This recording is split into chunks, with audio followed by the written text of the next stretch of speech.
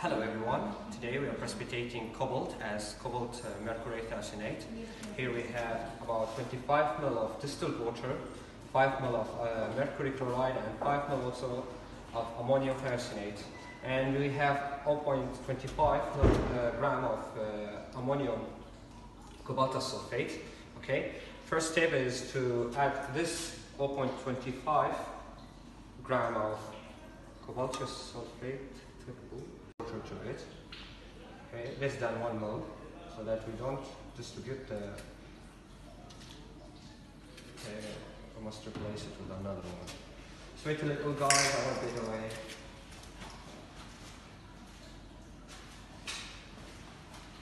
Okay. Can do it like this, just to add a little distilled water. Okay. And you can add it to the beaker that you're adding to. Okay. Then you add about 25 ml of distilled water to it. Okay. And we stir a little. You must dissolve it completely.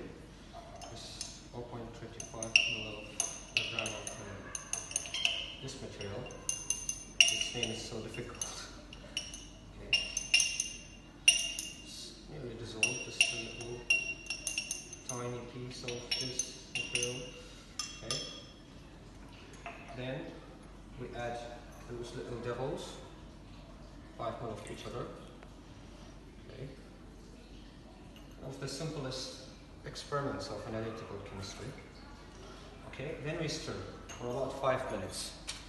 It's a long time. My hand will be cut.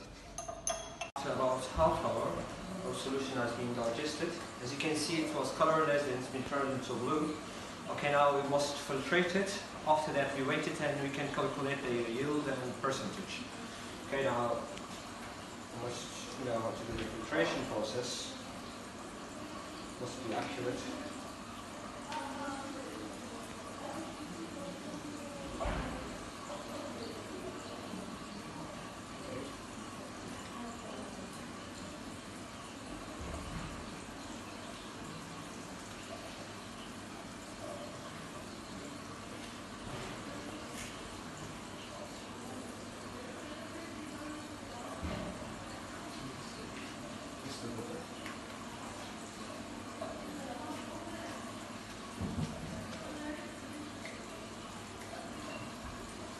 The filtration paper must be wet a little.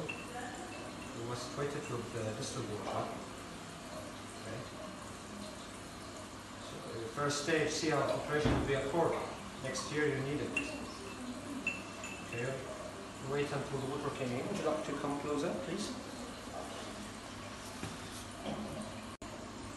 Now we add our solution to the filtration paper in the funnel here.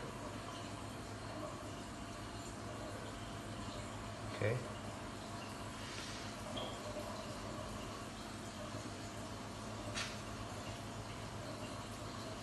Here is our analyte, which is cobalt mercurate thioceanate.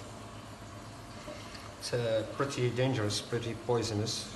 You cannot do the experiment without your gloves, and it would be better if you have it. Okay, now we continue adding the solution.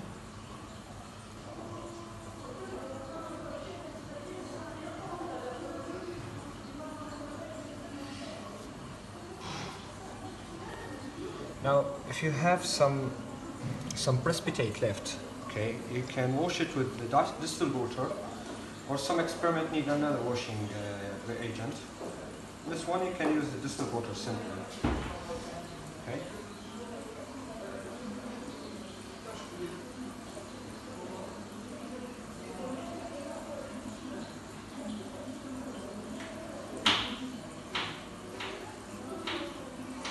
That's nearly everything today.